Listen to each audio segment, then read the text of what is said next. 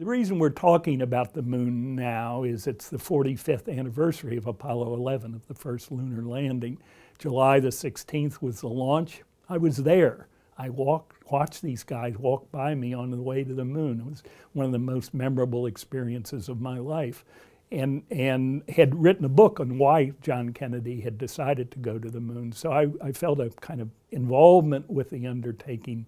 Watching Armstrong step on the moon, one of everybody that did that remembers where they were when it happened. So it really was a memorable part of American history. I believe that this nation should commit itself to achieving the goal before this decade is out of landing a man on the moon and returning him safely to the earth.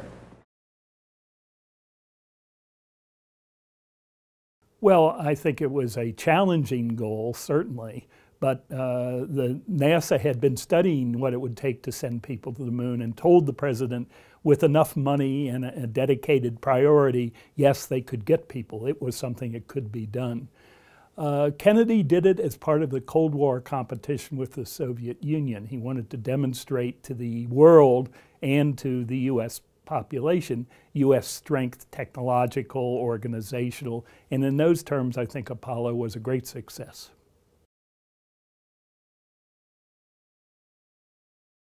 What changed was building a big rocket.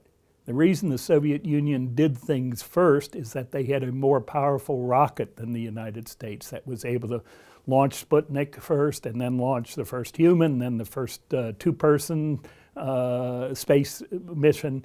In a sense, the race to the moon was a race to build a bigger rocket. The United States was very successful in building the Saturn V moon rocket. The Soviet Union tried to build an equivalent and failed.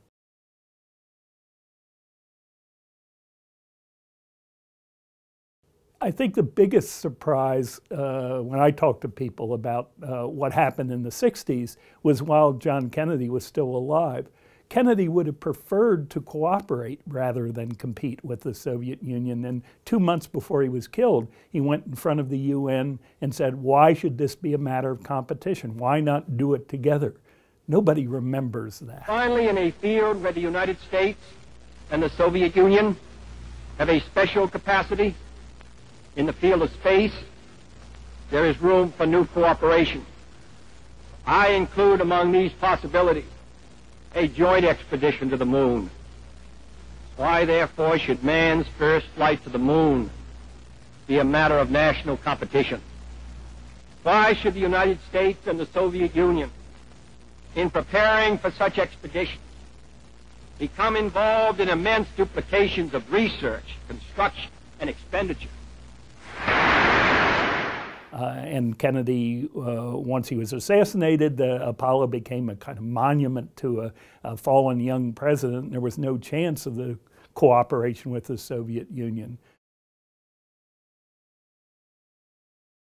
Well, in the 60s, it was a two-country race between the United States and the Soviet Union for space achievements, space accomplishments, space leadership. The world since then has evolved. There are many more countries involved in space. Still only three, the United States, now Russia and China, that can launch people into space, and the United States right now can't. But many more space-active countries, and rather than competition, the dominant theme is cooperation among these active spacefaring countries.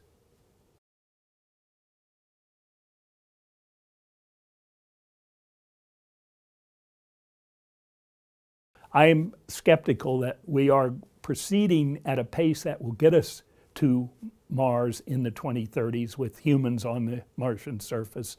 But if it happens, it's going to be a collaborative undertaking of the nations of the world and the private sector. It's going to be a public-private partnership. So very, very different than what got Apollo to the moon.